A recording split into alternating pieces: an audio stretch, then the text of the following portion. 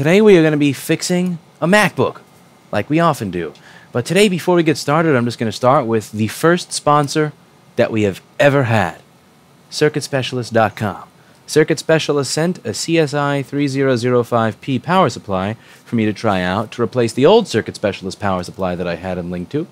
Now, one of the things that I've talked about is that I get countless useless trash sponsorship offers on an almost daily basis that I say no to because they're asking me to sponsor crappy data recovery software or garbage equipment or, shit soldering stations or shit digital microscopes, and I say no because it's not something that I use. The thing with Circuit Specialists is that this is actually a product that I have been linking to, and I have been linking to this product for the past about 3 years or so. So if you go over here, this is the power supply that I've been linking to in the description of my videos that I use. It is able to be read from a computer, so if you want to do the kind of streams that I do where you show stuff on stream, you can.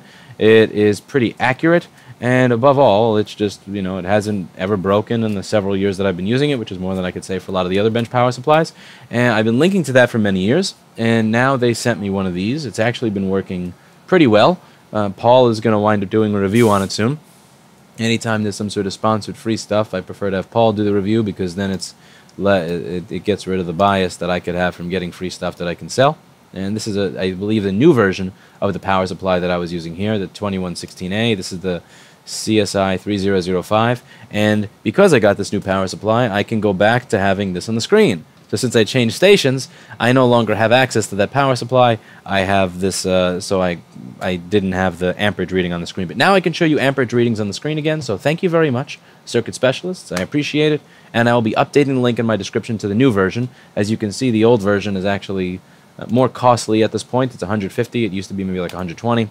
And this new version is $86.36, and it seems like a nice little upgrade. So that being said, we are going to get started fixing a MacBook. Now that I've sold out entirely. Yes, I am a sellout. Lewis is a sellout. Evil, greedy bastard. Lewis got himself a free power supply. Free power supply. And we'll see if this power supply works or if it blows up this MacBook. Because, hey, you never know. This thing could be a piece of shit. You really never know. I like Circuit Specialists. They have a lot of really cool stuff on their website, but I am skeptical because I have terrible luck with everything. This says it's taking 5 volts at 20 milliamps. Let's see what's going on with this machine. Here we have a MacBook that won't turn on. When I plug in the charger, it takes 5 volts at 20 milliamps. It never reaches 20 volts like it's supposed to reach 20 volts. Like somebody who has 830,000 subscribers on YouTube should have a real studio, or proper lighting, or a store that's not next to a large window where when the light comes in it completely destroys the visibility of my face. But such is life. We're going to open up this little MacBook and see what we can do. That other place I was looking to get as a store, as another store, I was talking about the 2 places at that one address a few blocks away never got back to me. But screw them. We don't need them. Or their overpriced ass store. $6,700 for less than 700 square feet can blow me anyway. They acted like they were doing me a favor by offering me finally budging to like a 5 or 7 year lease from a 3 to 5 year. Thank you so much, landlord. We appreciate so much that I'm only going to have my rent quadrupled after you sell the building in 5 to 7 years rather than... I appreciate it. F New York real estate. Oh, let's get the board out of this thing. As you know, getting the board out of this computer is just that's so many screws. It's like you need a T3, a Penelope, a T5. It reminds me of that song, the badger, badger, badger, badger, badger, badger, badger, badger, badger, badger, badger, badger, mushroom, mushroom. T3, T3, T3, T3, T3, T3, T3, T3, T3, T3, T3, T3, T5, T5, T3, T3, T3, T3, T3, T3, T3, T3, T3, T3, T3, T5, T5, oh no, Pentalope, Pentalope, it's a Pentalope. I still have E-Bombs World shit stuck in my head 15 years later. I can't get that out of my head, it's bothering me. Oh my god. Now the first thing that we need to do when we plug in the charger, and we're stuck at 5 volts, to see if our CD3215s are receiving the power that they need to turn on. This board appears to be an 820-00281. And 820-00281 boards have a circuit where these little chips, the CD3215s, are going to be speaking to the charger. Those chips have to turn on in order for all of this functionality to work. So let's open up a schematic for the 820-00281. Here we have the chip that's going to speak to the charger. This is a CD3215. It's powered by the voltage coming into it, which is PP3V3_G3 hot. Now, if you take a look on the board, you'll see that where the charge ports are on the side, that there's a data line. And that little data line is going to speak to the CD3215 from the charger. Watch, I'll show you. It's pretty. See this over here? That's one example. From charge port to CD3215. But remember, in order for this to work, our CD3215 has to be getting power and has to be turning on. So if we check over here, the voltage in, here we have V in, as in voltage in, and then we have PP3V3_G3 hot. So if we check for where PP3V3_G3 hot should be showing up, around here, here,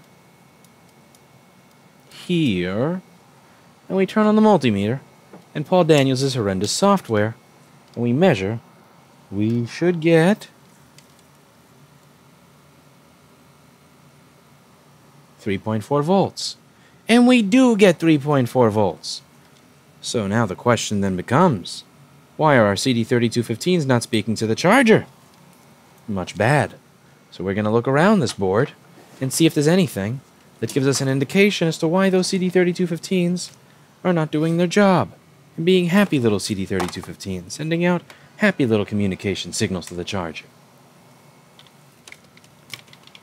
Okay, let's just turn off Paul Daniels' horrendous software there. So this chip has sticky goo around it. Ew. And a hair. Bigger ew. Gross. Disgusting. Let's see what we have on the other side. Perhaps even a bigger hair. Wow. The hair continues. But this CD3215 looks kind of clean. Now if we go to the other side, we're going to take a look at those CD3215s as well, and see if they're filled with hair, and nastiness, and grossness. So let's start by reflowing this CD3215, using the proper amount of Amtech flux. Here we have Amtech NC559V2TF. We are going to reflow this board. Or at least, not the board, but our CD3215, using this beautiful Amtech flux. The proper amount. The proper soldering job. The proper ball reflow. That should do it. Maybe a little more just for good luck right over there. Now we're going to turn on the quick 861DW hot air rework station that's available on store.rossmangroup.com. And we're going to reflow that. And it's going to be beautiful. Are you ready, folks? Are you ready to watch this chip get reflowed?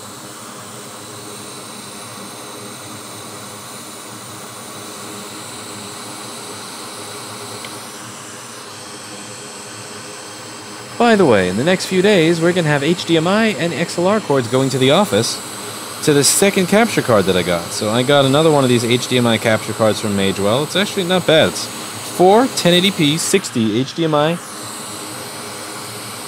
inputs that can be used at once for like $900. Pretty good, because it's one of the better deals I found in terms of multiple HDMI capture. I got 2 of those cards, not 1 now. I have 2 of them. So now I can record Paul's setup in the office. And I also got a new camera for that. Paul and Camille and Annelle are going to be doing more videos now. And we're just going to let that cool off for a moment. So you're going to be able to see the Paul jobs from the Paul Q. And I'll be able to demonstrate once and for all that there is absolutely no difference between the Paul Q and the Lewis Q. Because you'll be able to see for yourself, once there's video evidence, that there is absolutely no difference between these two Qs. Says who? Says the people in the audience. Let's see what happens once this camera system's up. We're going to have evidence. We'll have proof. Like with police, they've got body cams. Here we have board repair cams. You're going to see that his entire day is filled with JTAG connectors and LCD connectors I and wish. backlight fuses. Oh, that would be wonderful. CD3215 reflows. Oh, that would be amazing.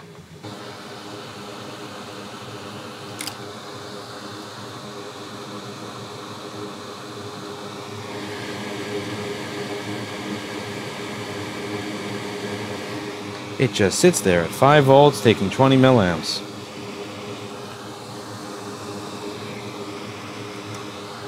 See what the ports on the other side do.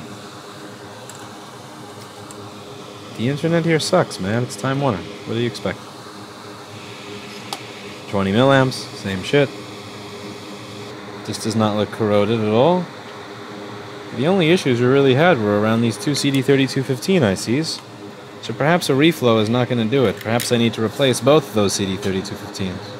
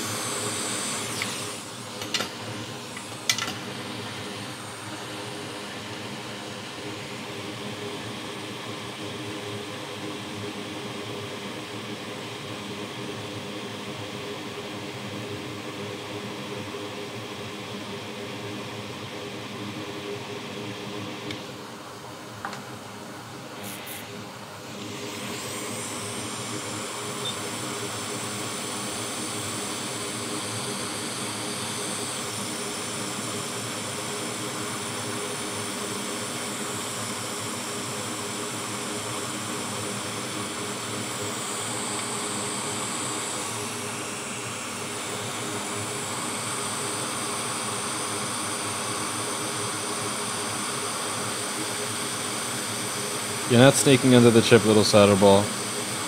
Nice try, GTFO. Nice try, little chip.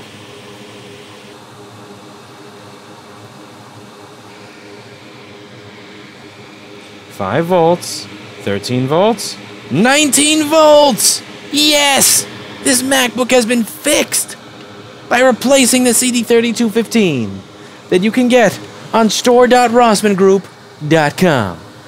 The quality of the CD3215s that you'll find on store.rossmangroup.com are far better than the quality of the lighting that you'll see in this video. Store.rossmangroup.com. In stock. Same-day shipping. Free shipping for orders over $30 within the continental United States. Don't delay. Buy effing today. All we had to do on this board was remove the hair. This board had a lot of hair on it. I need to get some blinds for the windows. That shit is killing me. This board had hair on it. We reflowed the chip next to the hairy section, and after we did that, it still didn't work. We replaced that chip with another one, and now it works. A working, happy MacBook. A dead CD3215 made great again. That's it for today. And as always, I hope you learned something. I'm sorry that I have not been doing videos as often as usual. I hope that with the cabling that we're running to the office, between Anel, Chris, Paul, Tatiana, Camille, that, yeah, we have 5 board repair people that are not me at this point. So hopefully between all of those people, we'll be able to actually get some more board repair videos done. And because I'm, how do I put this? After about 1,000 of them, I have become less excited about them as I used to be. But hopefully we'll be able to get some more fun and exciting stuff out there. And hopefully you'll get to be introduced to some more of the other personalities at the store. Like Paul. And we'll finally get to show once and for all that Paul does indeed get all the easy boards. It will be sent to this machine, live on camera. You'll be able to see that he's been deceiving you this entire time when he says that all he gets are difficult boards. How can I help you? Is this Rossman? Yes, what can I do for you? I want to congratulate you. You put a little stuff on the internet last night about Yelp. You ruined a 23-year-old's life. You got her fired. You know what happens to people that are shitbags like you? Bad karma. Bad karma. Bad karma. God will pay you back, you piece of shit. Call for Christmas is fine.